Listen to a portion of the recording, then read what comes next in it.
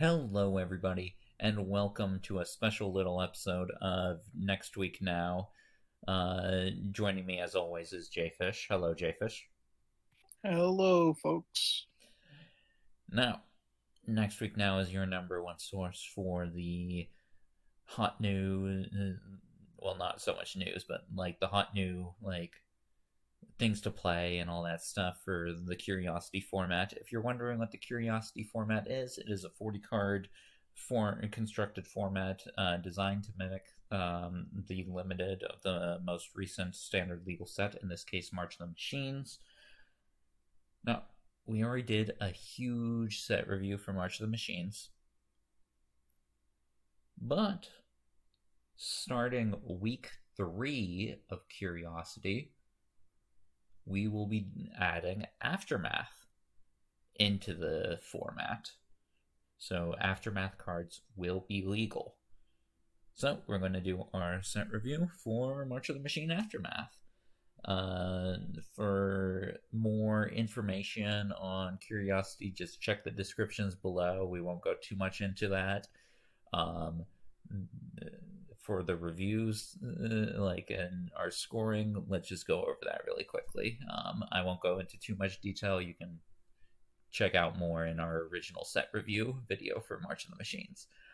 Fives are cards that will be banned, or we think will be banned. Fours we give to cards that are staples of the format or are like things that push their archetype into extreme relevance. Threes are your good cards. They aren't like automatic includes, but they perform well in the decks they're in, and you're not unhappy to see those cards by any means. Sideboard staples are also included in the 3 slot. Twos are for the cards that might possibly see like some play. Maybe they'll be like a one of or something. But they won't be like amazing by any means. But you know, there's always a chance. Also, your sideboard, like non-staples, like the kind of cards you'll play in your sideboard for like just very specific matchups as like a one of, but it's not like you're like, oh, I'm in these colors, I should be playing this in my sideboard. No, they're just can be played in the sideboard cards. And then your ones are the cards that we don't think will see any play, which there will be a lot of ones for this set, because March of the Machine Aftermath kind of feels like a set designed for Commander. Wouldn't you agree, Jayfish? Yeah, even with the smaller size, definitely the lowest scoring set we're probably ever gonna do for this video. Because like even if they do another Aftermath type set, it cannot be this bad. This set is terrible.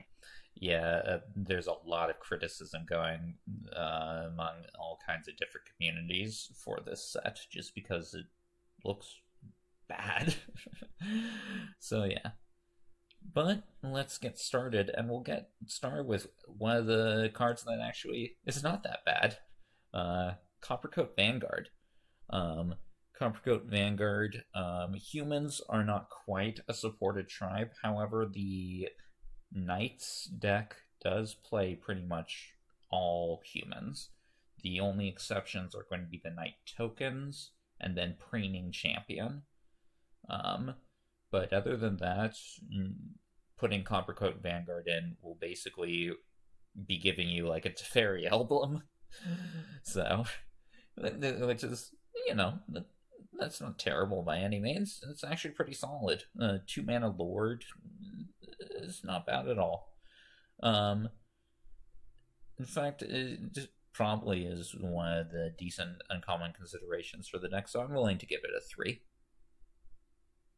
I'm gonna go with a 2 myself. This just doesn't seem all that impressive in a really bomb-heavy format. I would like to mention though that there's kind of a green-white humans deck, but there's like 1 green human, so probably just play this in Knights. Right. Yep.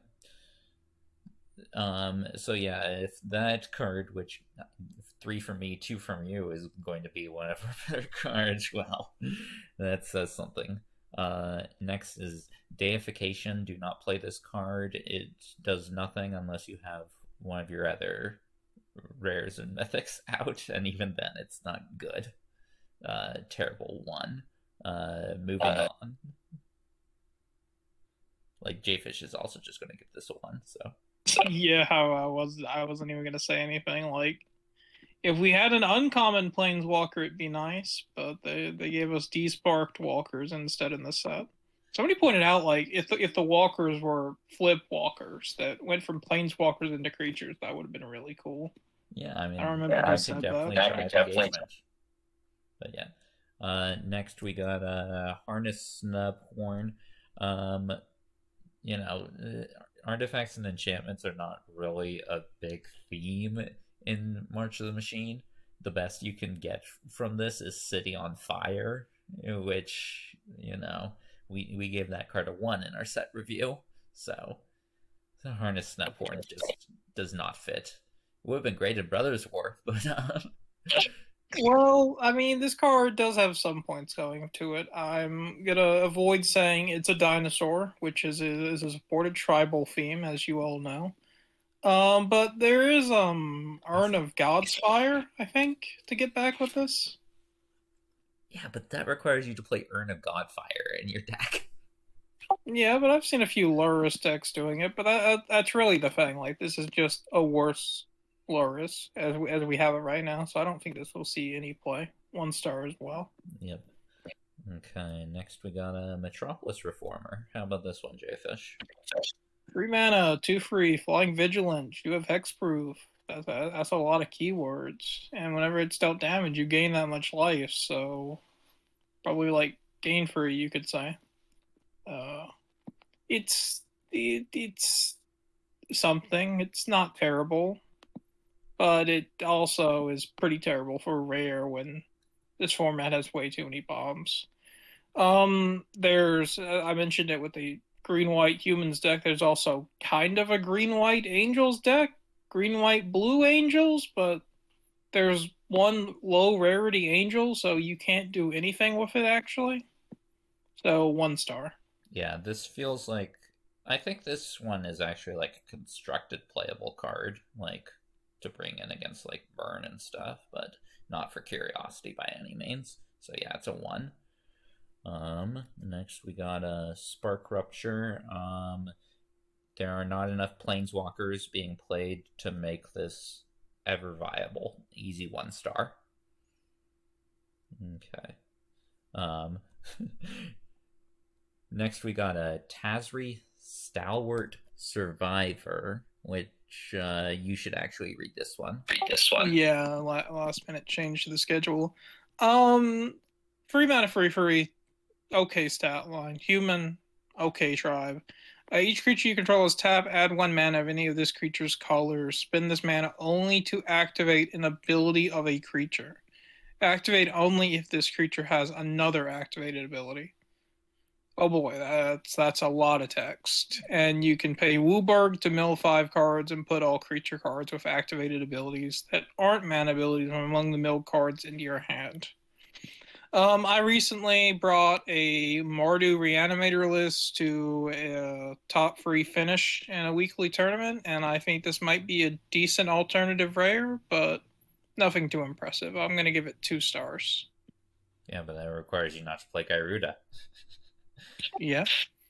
And if you're not playing Gyruda, wouldn't you rather be playing like Breach the Multiverse or Invasion of Tolvada or one of the Praetors? Well, let's be real. Breach of the Multiverse is getting banned before Gyruda does. I mean, Gygan. His name is Gygan. Okay, sure. Yeah, probably, but still, I don't think Tazri is going to ever see any play. That's way too much restrictions. And yeah, the activated ability thing. The funny thing is, it's kind of a non-bow with the main activated ability in the set, which is Transform, because you transform into something that doesn't have an activated ability. It gets a 1. It gets a 1 from me. Yeah. Alright, next up, we got Filter out. 1 and 2 blue, return all non-creature, non-land permanents to their owner's hands. So there's not a ton of non-creature, non-land permanents. We're about to see a really good one. But the main thing is battles. This picks up battles, which you don't really want to do unless you're the one who has the battles. And battles are only at uncommon and above, so you're running into some rarity restrictions with that. But I think this might see some fringe play in blue decks to board wipe incubate tokens before they've transformed. So I'm going to give it an optimistic 2. Yeah, I don't find there's much opportunity to be able to wipe the incubate tokens. Or at least, like, not too many of them. Like, sure, maybe Glissa, because Glissa just turns out, like, a huge ton of them. But, you know, then you still have Glissa left to deal with. I don't see Filter Out seeing any play. I give it a 1. Next, we got Tolarian Contempt. The one you were talking about. Yeah, Tolarian Contempt. 5 mana. ETBs put a rejection counter on all creatures your opponent controls, and at the beginning of your end step for each opponent, use up to 1 target creature they control with a rejection counter on it. And that creature's owner can either choose to put it on the top or bottom of their library. This, I've only seen it once in draft, but when I did see it, it was really insane. And I think it's going to really have some of that playability and curiosity. This is a really board-based format. Like, you got to have stuff on board, and this really just clears away everything as an uncommon. And that's pretty nice. So I'm going to give it 2 stars.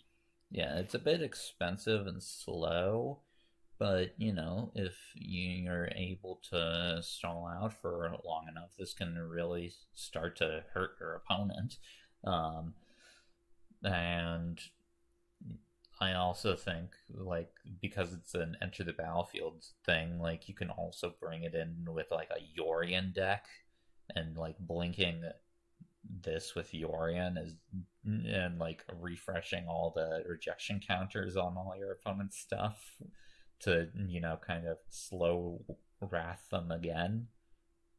That's certainly something. Yeah, it's playable, I think. I'll give it a 2. All right, next up, honestly, the card that people were most happy to see out of this set, Trading Grounds, finally reprinted. Is it good? No. Let's move on. Yeah. Next we got 1, by the way, for Trading Grounds. Next we got the Suvin Drifter. The thing is that you don't get any enter the battlefield ability with it. So it really limits the amount of things that are good to flip off this. Plus, you know, the whole thing that, like, sometimes it just doesn't flip a creature and the card does nothing except for be a 2/4 flyer.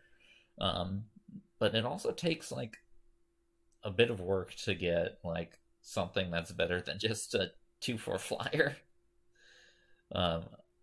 So yeah, Vesuvian Drifter, it's way too luck reliant for it to be useful, so I give it a 1. Yep, 1 for me as well. And that is it for the blue cards, because who knows how WotC decided to do what cards or what colors in the set. It's kind of all over the place. Next we got... Yeah, we got Yara's Oathsworn. Little Nightman. Not blue-white, though. I think it's so that really hurt the ability. It very well could be. I can't see the art clear enough. 2/2 Menace, decent. Whenever he deals combat damage to a player, put a +1. If it has fewer than 4 +1/+1 counters on it, put a +1/+1 counter on it. And if it has exactly 4 +1/+1 counters on it, search your library for a card and put it into your hand. That's a pretty decent effect. But there's also some stuff holding this back. It doesn't say... Sorry? It's a 2/2. I wouldn't say that exactly. Like, it's an early enough threat that being a 2/2, it could get bigger before they have a chance to block it. I mean, it does die to the premium removal spells at 2 mana, though. That does hurt it. But, it doesn't say player or battle randomly, even though, like, everything else that cares about hitting a player says player or battle in this set. So, okay. But, yeah, I'm gonna give it a 1 star. Yeah, it will die before you can get to 4 counters. Plus, I mean, if you are getting to search your library for a card, well, unfortunately, you only have one other rare/mythic to choose from, because this takes up your rare/mythic slot. After playing it in Gigan.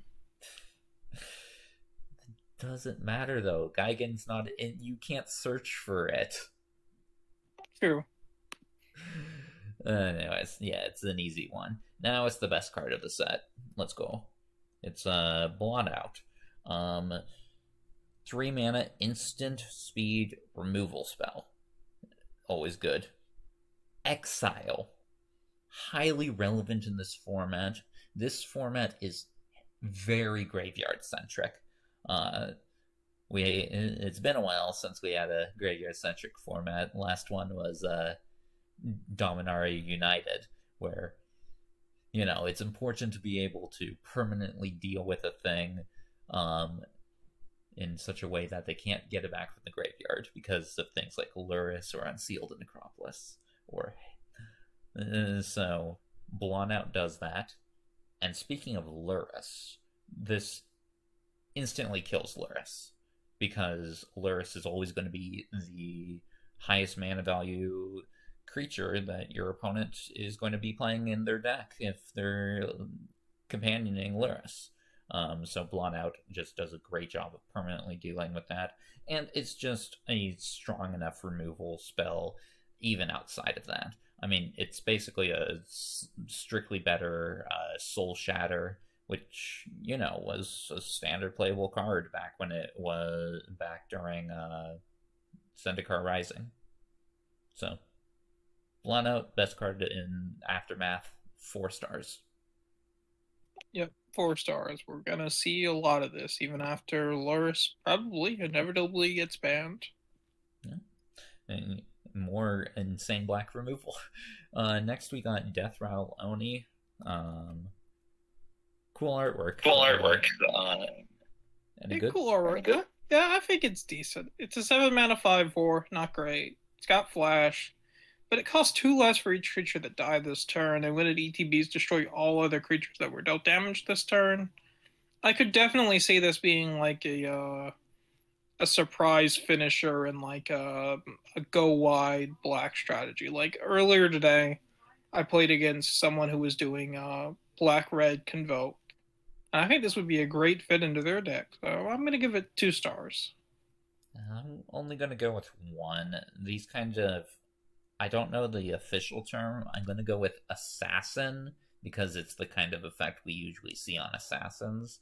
These kind of assassin effects where you destroy something that was dealt damage, they're kind of difficult to set up, especially since we do have open deck lists, so your opponent knows you're playing Death Rattle Oni. So it's very hard to set up a situation where you can really get your opponent. So, I don't know. These kinds of effects haven't historically been very good, so I'll only give it a 1. I do love the artwork, though. Okay. Then that moves us on to the next card, Markov Baron. 3 mana 2/2 Vampire Lord. With Convoke, so, you know, this could, in some situations, be a 2 mana Lord. But the big problem is there's like 2, 3 vampires in this set, counting this. So 1 star. Yep. Yeah. Easy 1 star. Next we got Urborg Scavengers. We mentioned Graveyard Hate being like an actual thing, and this does a decent enough job of that. And it becomes a pretty sizable threat in doing so as well. Getting an additional +1/+1 counter every time, and also getting keywords. There's a lot of keywords in the set. on things. And we have like all the backup stuff. There's a lot of vigilance going around. Should be pretty easy to get like flying on this thing or menace. Yeah, I mean, it kind of dies to removal, but if it doesn't, then it can kind of be strong. I think I might be a bit too optimistic going with a 3 here. It's probably closer to a 2, but I'll go with a 3. Yeah, I'm going with a 2. I'm not that optimistic about this. And I would like to say I'm not too sure on this, but I remember the other day seeing a Reddit post that this card was a little bit bugged. So be careful if you choose to play it. Yep. Okay, next we got Arnie Metalbrow. This any good? No. I'm not even reading off what this one does, guys. You're on your own for this. It's way too situational. 1 star. At best, it saves you like what, 1 mana, 2 mana. I'm not doing the math. But you're big on the haste creature. Is that a proper term for this? I know later on you're gonna like one of the rares for it. Yeah, this doesn't go in that deck. This is like situational, save you on mana slightly. So yeah, this is an easy one. Speaking of easy ones, we got Colgan Warmonger. Actually, you're not giving. Are you? I'm not giving this one a 1. No, I think it's got too much going for it to say a 1. 2 free mana, 2 generic, 1 red, free 2 haste. We mentioned there's going to be some haste synergies later on. And whenever it attacks, look at the top 6 cards of your library, and you may reveal a dragon card from among them and put it into your hand. I think it might see a little bit of play, so I've chosen to give it a 2. But how? Well, I mean, like, there were dragons. Yeah, not very good ones.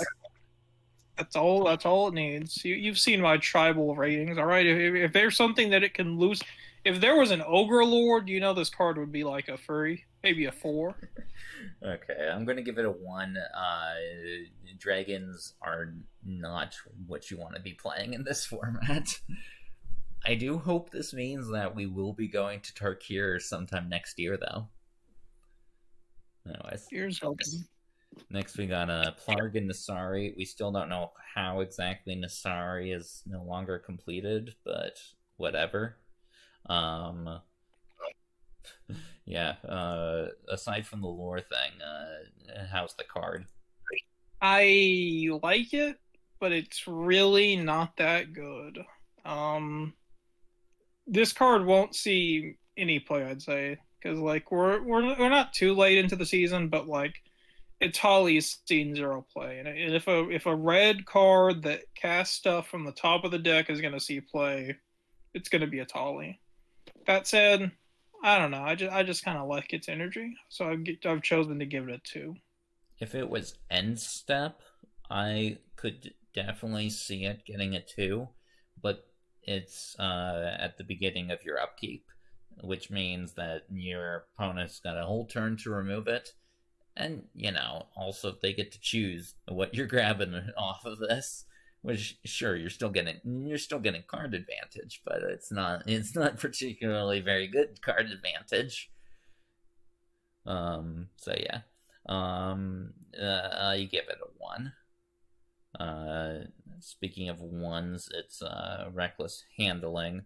Don't play tutors, and curiosity, especially a really bad tutor like this one. You're not going to be grabbing an artifact, and the fact that you might lose the artifact is even worse. Easy 1. But what if this was Dom and I grabbed the wall tutor with this? That'd be pretty funny. Yeah, and then you discard Wingmantle Chaplain. So next is Animus Might. Animus Might be the strongest card we've given a 1/2. It's a fine card on its own. the problem with it is that it's a sorcery speed bite, and we got an instant speed bite at the same rarity and the same mana cost, granted with more green commitment, but like that's not a big deal. Plus more resiliency against removal with tandem takedown. So we don't need Animus Might. It's just outclassed by tandem takedown, or just, you know, playing Cosmic Hunger at common. So as I said, it's a strong card, but it gets a 1 in this format. Yeah. Also, green just isn't seeing a ton of play right now, so it's hard to give another fight spell more than a 1. No, I'll play it next week. Well, not this card, but I'll play some green next week. Anyways, next up, more green, Leyline Immersion. Free and 1 green, enchant legendary creature. Let's move on. Nissa, Resurgent Animus. Wait, we need to give it a grade. It's 1. It says enchant legendary creature. I think I've done my job. Even if it didn't say that, it would be a 1. It's atrocious. Yeah, this is terrible. I can't believe I'm going to spend like 8 billion gems buying this as an alternative art. Okay. Next, Nissa. As you were saying. Yeah, Resurgent Animus. She's like Lotus Cobra, but what's the other thing she does? This is the second time this is resolved this turn. Oh, that's never going to happen. What about It's literally what is it like? Literally just Bow for Zendikar? Or no, Invasion of Zendikar? No, there's that 4 mana instant. Put +1/+1 counter. Okay, so yes, it is basically Invasion of Zendikar because that card's atrocious. Yeah. So this is not great. I mean, I guess there's another card coming up, but like if you're doing that, that's pretty terrible. Okay, that's like the worst card in the set, and in fact, why we say this is a commander set for the next card. But well, is there really no other way to put 2 lands onto the field in the same turn? There are, but they tend, like, for example, Cosmic Rebirth can do it if a land is in your graveyard, but you don't want to be getting back a land usually with that card. There are ways, but it's just not even enough of a payoff. It's like, oh, an elf or an elemental? Okay. This isn't really an elf/elemental format. Yeah, Nissa's not good in this format. She's a 1. Alright, then let's continue on with another Nissa card. Yeah, Open the Way is why we say this is a commander card, because there's only going to be 2 players in the game, so you're only getting 2 lands, so this is worse than Invasion of Zendikar, and it's a rare. So this is atrocious. It's a 1. I totally agree, and for folks keeping track at home, that is 4 Nissa cards, and they all got 1s, so is this the worst thing to ever happen to Nissa? Probably. I don't know. What about her racism? I was gonna say the War of the Spark storyline's up there, but like she didn't. Oh yeah, that's one of the worst things that happened to Nissa as well. Man, Nissa not doing so hot. At least she has a girlfriend now. Yes, they are back. I think. I don't know. I'm not a big lore guy. Yeah, they're officially a thing. Although they basically broke up Huatli and Saheeli, which is the better couple, because both of them seem to be desparked, so screw them. Anyway. And by them, I mean Wizards. Screw Wizards for breaking up Dinobots. Speaking of dinos. Yeah, it's a Tranquil Thrillback. Yeah, Tranquil Thrillback. Dinosaur tribal. No. If you're not playing black, but you're playing green, You might need to put this in the sideboard for some of the matchups. I don't think it's going to be particularly amazing because it is a rare, but I'll give it a 2 because of that. This is a very graveyard-centric format. So, yeah. 2 for Tranquil Fillback. I know you're not as high on that. Yeah, I'm just giving this a 1. Yeah, I'm not sideboarding this as a rare. I'll just I'll just splash black if I need graveyard removal. Yeah, splash double black for Timber. Good plan, Jayfish. Also, this card is very emblematic of what is wrong with Aftermath, which is it's not even an exciting set from a lore perspective. Like going into the set, I was thinking like, oh, this is going to be a set with like all like really like good like heavy lore based cards. This is just a dinosaur. I've gotten really in. I gotta give a little plug to Dino Diego, I believe his YouTube channel is. I've really gotten into watching his videos as I go to sleep. Love me some dinosaur lore now. Okay, next we got Undercity Upheaval. Yeah, so Undergrowth is back. 1 and 2 green does a whole bunch of counters based on the number of creatures in your graveyard. I don't remember what we gave Storm the Sea Core, but I think it was probably a 1, so I'm going to give this a 2. This feels worse. It's worse immediately, but like in the later game, it's going to be a bigger push. So I think it's also too much a victim of the fact that graveyard strategies are good, so Timberet's going to be good, which will hurt this card. So I think it's too much a victim of that. It would be I would normally give it a 2, but because of the way the format's been shaping up, I'm going to give it a 1. Okay. Let's move on to one of my favorite planeswalkers. Why? He's an Aircrawl. I just liked him. I just liked his card in Pharaoh's Beyond Death. And we never saw him as a planeswalker again. So thanks, Walker. Really. First Dovin Bond, who at least got a planeswalker deck card. Like, I can at least play 2 Dovin Bonds. But Calyx, just one planeswalker. But at least his card is cool. Not great, but cool. 3 mana 2/2, has Constellation. Puts a +1/+1 counter on something, probably always him. And whenever he or an enchanted creature, which you're never going to deal damage with an enchanted creature this format, do not play Animus, whatever that card was. You get to create a token copy of a non-legendary enchantment, which there are some really good ones. There were those, is there a term for them, like the Phyrexian Incubate enchantments? If there's not, we need to call them the Incuments. There we go. No, but okay.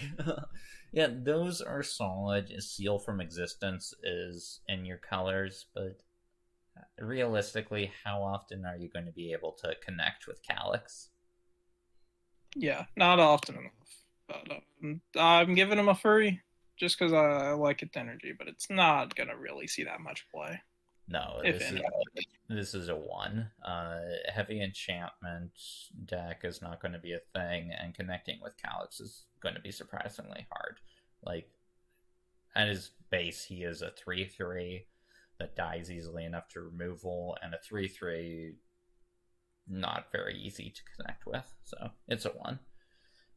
Next is Campus Renovation. Again, another card that it would have been cool if it was around in Brothers War, but this is not the set for artifacts and enchantments from your graveyard to the battlefield, so it gets a 1. Yeah, I wish this had been in the original Strixhaven. I feel like that would have been cool there.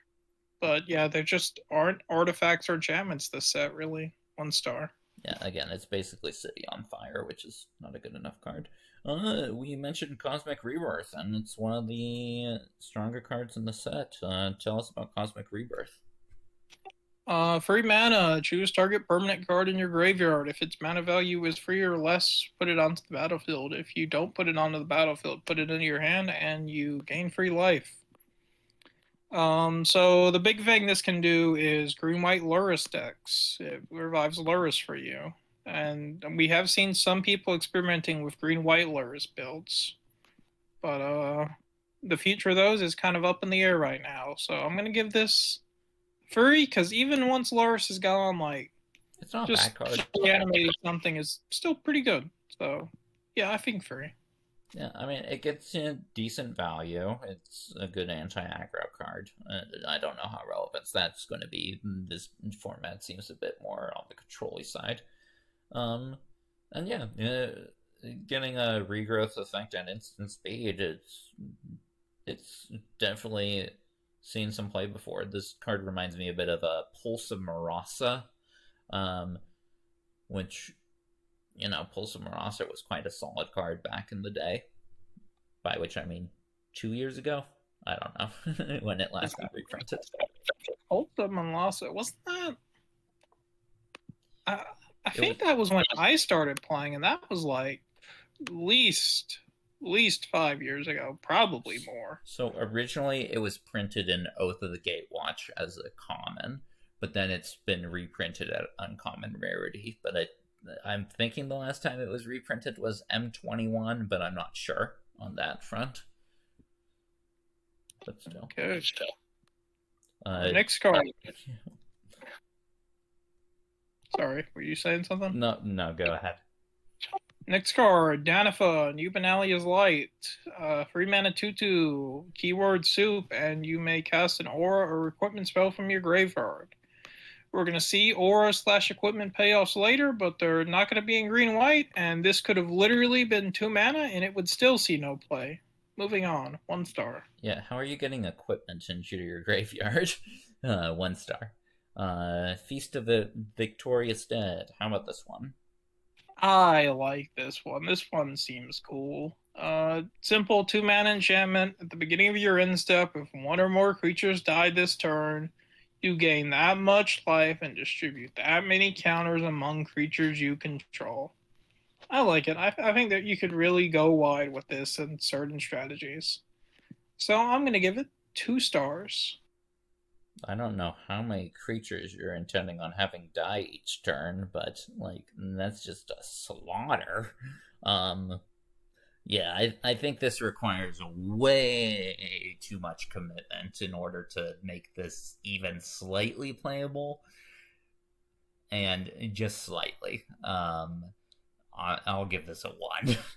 I am not high on this, especially since it is your end step. So you can't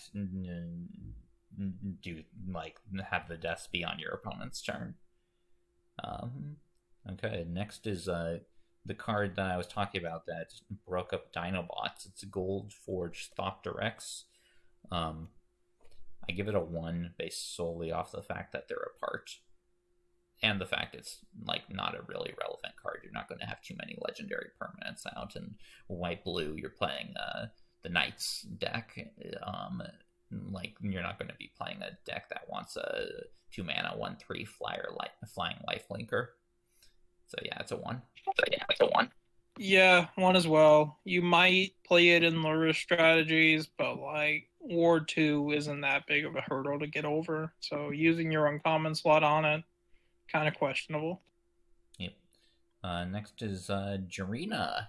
She gets a first standard. Speaking of things you play in Lurrus strategies, 2 mana 2/2. When it ETBs, exile target player's graveyard. Sacrifice it. Humans you control gain hexproof and indestructible until end of turn. It's very solid to me. I'm surprised you're as low as you are on it. I think I'm gonna give it a 3. Oh, why? It's a good Lurrus counter. That's probably good enough for me. All graveyard counters, to be honest.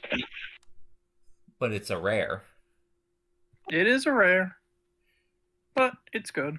You gave Frillback a 2, and it's a lot worse. I did, but I gave it a 2 because it can be played in colors that don't have access to Timuret. this is in white-black, which has access to Timurat. So I don't see why you would ever play this. You might not be that heavy black. Timurat does take a lot of devotion to start going. A lot of black sources to start going. Why is there a green and blue card in the middle of this? It's not sorted based on its alphabetical order. Am I just now noticing this? This is kind of all over the place. We just talked about a white-black card. Yeah, I don't think Jorina's any good. I don't think you're going to want her as your Luris counter. I think you'd rather devote those sideboard slots to Timurat, where sure, it's maybe not as good as hating on Luris, but also you still get access to a rare/mythic. So again, if this was an uncommon, I would probably be with you on like a 3, but it's not an uncommon. It is a rare or mythic. That is a huge cost to be paying to play this card. So it gets a 1. Next is Joriel, Voice of Zalfir. Green-blue has actually been more impressive than I gave it credit for in the initial set review. In fact, it's made it back into my planned rotation that I'll be playing this season. Joriel, she ain't bad. She's basically a turn 5 player, not a turn 4 play, but she can start creating decent sized flyers that draw you cards. So, you know, I'm going to say that's amazing, but it's not too shabby. It's enough to warrant a 2, I think. If it goes unchecked for a turn, it replaces itself, so I'll go with a 2 as well. Okay. Next we got, I know, why'd they spoil this card saying it was the least spoilery card when it's actually the most spoilery card in the set? I'm not a lore guy. I couldn't tell you. But, could you tell me why this card is so terrible? I don't know. It's a commander card? Even then, yeah, you don't really want to exile 2 legendary creatures from your graveyard to draw X cards and lose X life, where X is the greatest value among cards exiled this way? That is so situational. For 4 mana? But, legendary spells you cost 1 less to cast for each card exiled with this. That's a whole 2 mana. That's a Soul Ring. Yeah, I think that's the main thing you would play. The reason you would play it in Commander, like in a Ratadrapic. Is that how you pronounce his name? You know who I'm talking about, right? The Abzan guy? No, the white-black guy who reanimates your legendaries that die. The Skelly Man. Yeah. So, yeah. You play that in, that kind of list in Commander, but also this isn't Commander we're talking about. This is Curiosity. This gets a 1. Speaking of Commander cards, it is Kiora, Sovereign of the Deep. So many Krakens, Leviathans, Octopuses, and Serpents to choose from. Isn't there just one? Isn't it just Tidal Terror? There's... Where my Phyrexian snake, Watsy? Moving on. Yeah. Oh, wait. Shouldn't you like this guy? It gets that guy. You can get it with Gyruda. Oh, wait. No, it's from your hand. I do not know Geigen's creature type, to be honest. It is Demon Kraken. It's a Demon Kraken. But it has to be from your... Oh, wait. You do cast from your hand. It's not like Old Companion, so never mind. But... yeah. Let's bring back companions. It was a perfectly balanced mechanic. Hey, in Limited, it was actually very fun, as was. For every other format, it was, overwhelmingly broken. But in Ikoria Limited, It was a lot of fun. Anyways, one for Kiora. Let's go on to Nahiri. Yeah, speaking of things that might be broken, affinity for equipment, and there are some super solid equipments this set. 6 mana, so this won't be coming down that quick, and you still have to pay those equip costs. But whenever an equipped creature you control attacks, exile the top card of your library, you may cast that card this turn. That's something. That's an anticipate? No. Impulse. And you may cast equipment spells this way without paying their mana cost. Yay, I get 1 mana free. Is this finally enough to make equipment a deck? Maybe. Or find out. It's definitely not the worst card we've seen. 2 stars. Yeah, I mean, we talked about in our original set review, like, the red-white equipments list with, like, Rayav and stuff. We actually saw somebody play the red-white's equipment deck this week. I think they got 2-1 with it. So I also saw a red-black kind of equipmentsy list. So, but yeah, Nahiri, it's probably not going to get there, but I'll give it a 2. Live the dream, people. Anyways, a Nahiri card that I think we might be underestimating: Nahiri's Resolve. 5 mana enchantment that doesn't immediately have an impact, but it kind of does. Creatures you control have +1/+0 and haste, and at the beginning of your end step, exile any number of non-token artifact and/or creatures you control. Return those cards to the battlefield under their owner's control at the beginning of the next upkeep. So, you're the one who likes the haste deck. What do you think about this? No, if you're playing this, you're playing it for the mass blink, which, having seen a bit of the Boros Blink deck in Standard, it makes me think Nahiri's Resolve might be better than I initially thought. Originally, I gave it a 1, but like within the past like couple of hours, I bumped it up to a 2. So I'll give it a 2. Alright, I'm going to give it a 2 as well. That blinking is pretty cool. Had a really epic game where I won by milling the person out eventually. Next we got Narset Enlightened Exile. Again, another card that makes me hope we go back to Tarkir. Yeah, so, I mean, the obvious thing to do here is to do no green Monk Tribal and play Streets of Invasion of New Capenna. But even on its own, even if you don't have Invasion of New Capenna flipped, this is pretty decent. When it attacks, exile target non-creature, non-land card with mana value less than Narset's power from a grave. Okay, so this is both graves. So this is immediately better than the sword, and you may cast that copy without paying its mana cost. If this goes unchecked, it's going to be really cool, but it's probably going to die way more often than it goes unchecked. 2 stars. Yeah, exactly. Yes, if you can survive with it, it does stuff. But it requires a full turn cycle in order to do stuff with it, so... Yeah. We don't have those boots to let it attack directly and cast 4 extra turn spells from the top of our deck. Yes, not quite as oppressive as original Narset. But yeah, I'll give this Narset a 2. I see you've gone down on this one. Yeah, so I made a little oopsie. You thought it was without paying mana cost, did you? I thought this was without paying its mana cost. And I was like, that won't be great, but that's got to be good. But no, you have to pay the cost.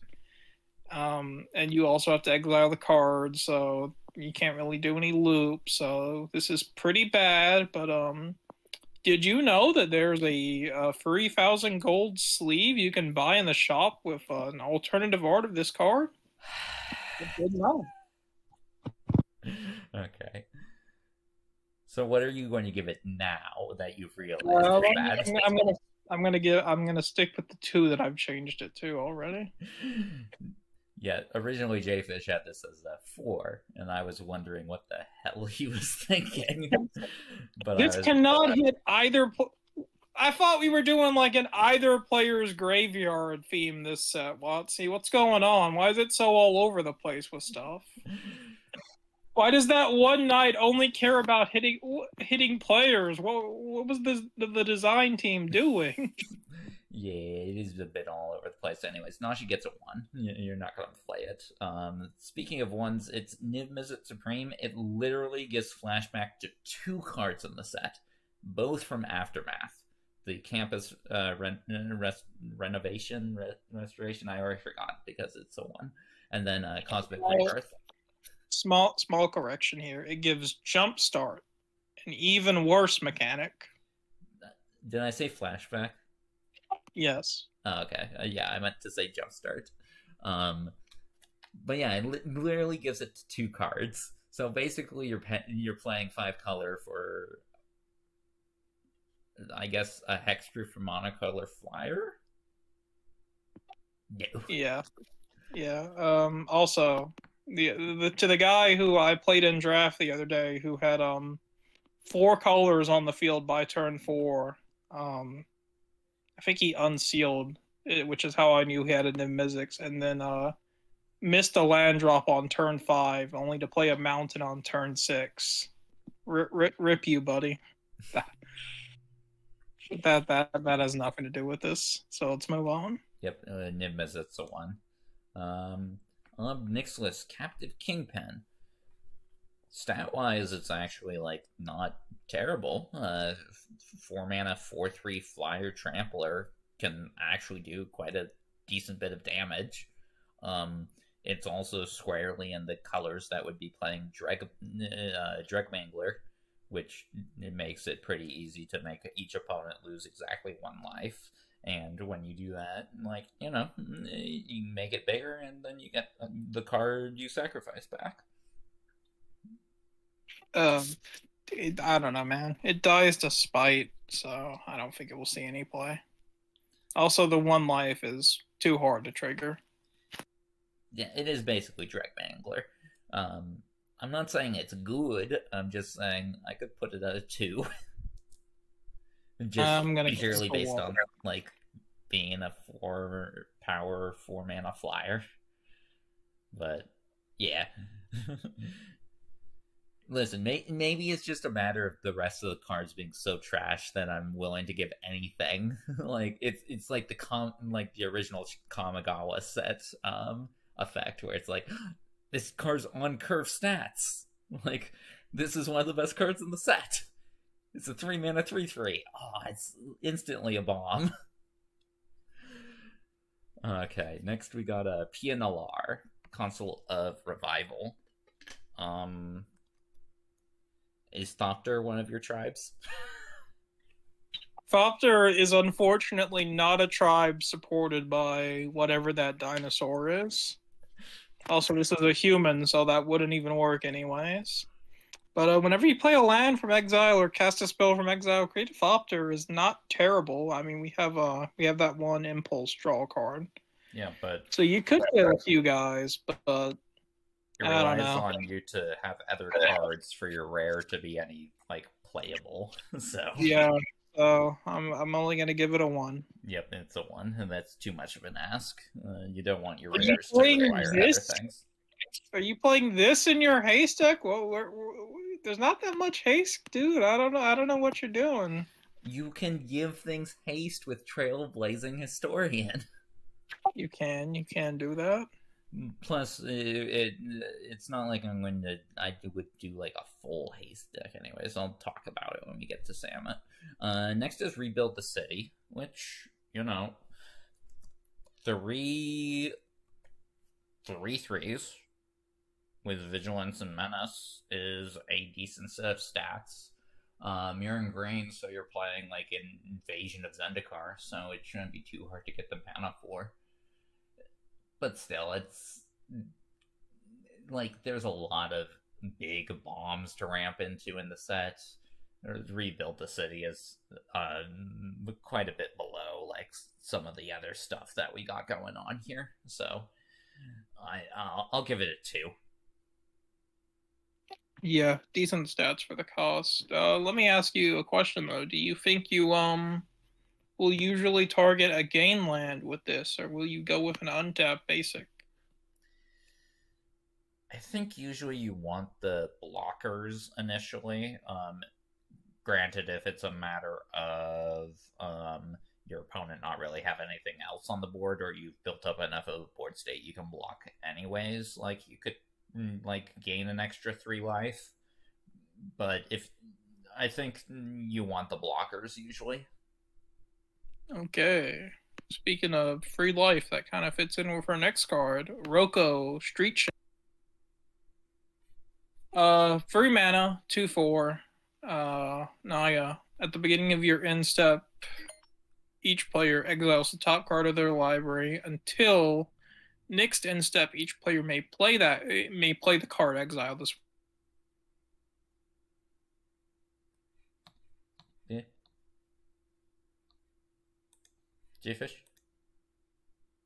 Oh no. Hold on. Let's pause the video. Hello, sorry, technical difficulties. Jayfish, what were you talking about with Rocco? Yes, so whenever a player plays a land from exile or casts a spell from exile, you may put a +1/+1 counter on target creature and create a food token. Food tokens, for anyone not aware, are artifacts with pay 2 and tap them to sacrifice this artifact and gain free life. You're pretty good against burn strategies sometimes. That said, this card is not amazing. I'm going to give it 1 star. You might want to play it with PNLR, though. Probably not. But, yeah, it's a 1. You don't want to really help out your opponent. Sure, you get more benefit from it, but... Look, if you play this on turn 3 against my Mardu Reanimator deck, I'm probably never casting a spell from exile. Which means I don't get as many counters or food, so, you know. Yeah, always a downside somehow. Yeah, this is more of a group hug commander card, so it gets a 1. Ooh, it's Samut. Yeah, here's the card that I thought you liked more. I don't know why I'm doing this one exactly, but 3 mana, 2 free, first strike, vigilance, haste, keyword soup. And whenever a creature you control deals combat damage to a player, can't deal damage to a battle though. Who knows? If that creature enters the battlefield this turn, draw a card. That is kind of sick. Yeah, we talked about this all over the place. Play it with Trailblaze Historian. But it's also just a good card on its own. And 3 mana, 2/3, first strike, vigilance, haste that draws you a card.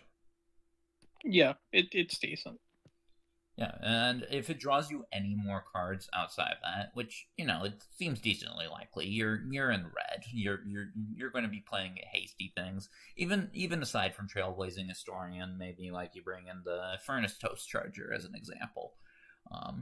You have that as your top end in the list, and you drop that down, or like, I don't know, your rather rare is Rampaging Raptor. I can never remember with these types of cards. If you deal damage with more than 1 hasty creature, you get additional draws with this, right? Yes. This is not just 1 or more hasty creatures. This is any hasty creature, or, well, any creature that enters the battlefield that turn deals damage, you get the card. So. Okay. So, yeah. Usually it's only going to be one thing, right? How many hasty creatures are you playing in a turn, right? But well, if you're playing that one terrible battle we talked about, at least 2. Yeah. But again, this can't hit that terrible battle, so I don't know. The fact that a lot of these triggers don't count battles when in the main set they count battles, it upsets me. Still, I think Samut is a strong enough card. I'm probably being a bit too optimistic. It's probably more like a 3, but it's Aftermath. I want to give something else besides blot out a 4. So I'll give this a 4. I'm just following your lead on this one. I'll go 4 as well. Yeah. Hey, look, it's another card that like maybe is a sign that we're going to go to Tarkir next year because there's not really much dragon support currently in standard. Don't play this. Even if there was a dedicated dragons deck, I don't think you would play this anyways. So Sarkon gets a 1. Yep. I'll ruin the timeline. Moving on. Okay. Next we got a Sigarda Font of Blessings. You mentioned before, green doesn't really have much in the way of humans, so you're mainly basing this off white. I'm not really sure green-white humans is exactly where you want to go. But it's a 4 mana, 4/4 flyer that gives all your other stuff hexproof. Sure, they're going to kill your 4/4 flyer instead of any of your other stuff. You're not going to have any other stuff on board that's better than this. But yeah, it's not atrocious by any means. I'd be willing to give this a 2. If this was in an actual Innistrad set, this would be one of the strongest rares of the entire thing. Oh yeah, no doubt about that. But yeah, for Mom, it's just a 2. Yep. Okay, next we have Tyvar the Bellicose. Very uncommon word. But there's Tyvar died. Sorry, what was that? Sorry, I was just gonna say I thought Tyvar died. I'm only just now noticing this. I do not keep up with the lore, folks. No, he fought a glorious battle against a perhaps Coma, but who knows? The story wasn't quite clear on that front. But Tyvar's cool. The card itself, not so much. You're not going to be playing elves, and there's like, what, 1 mana dork?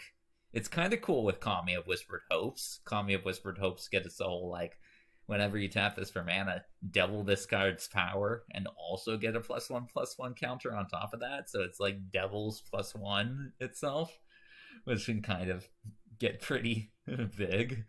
But honestly, talking into it, that might make me want to give it a 2, but no, I'll control myself. It's a 1. Yeah, it's good with Kami and like nothing else. Easy 1. Okay, which brings us to Karn, Legacy Reforged, and just like the original Legacy, he's not very good.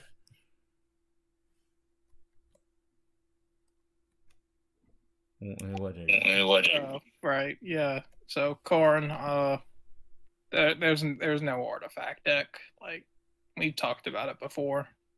I guess maybe you play him with Hornus, Snubhorn, Sunhorn, Snubhorn, but yeah, he's terrible. There's no Golem synergies. 1 star.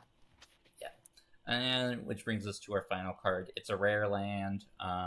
Don't play rare lands unless they're like something insane, like say like the AFR man lands or like the original man lands, like your classic Celestial Colonnade. This is not that. Don't play it. It's a 1.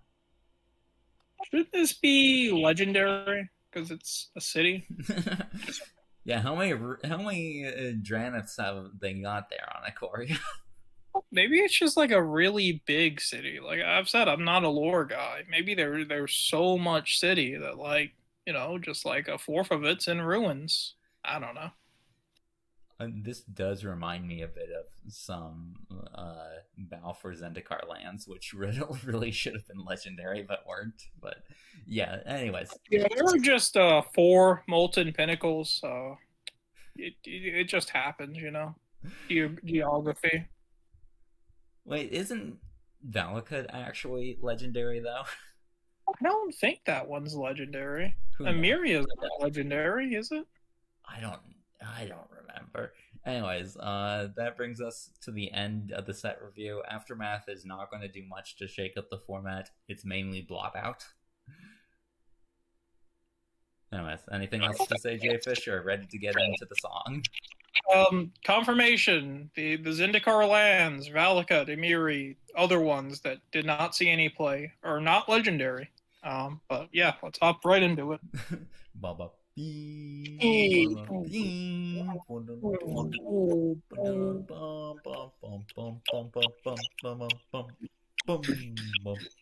Next week now.